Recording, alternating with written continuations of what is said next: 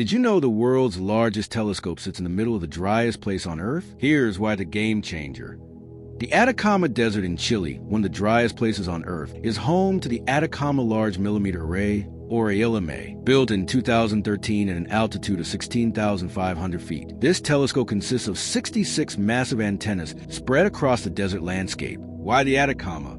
Its dry air, minimal light pollution, and high altitude create near-perfect conditions for observing faint signals from the distant universe.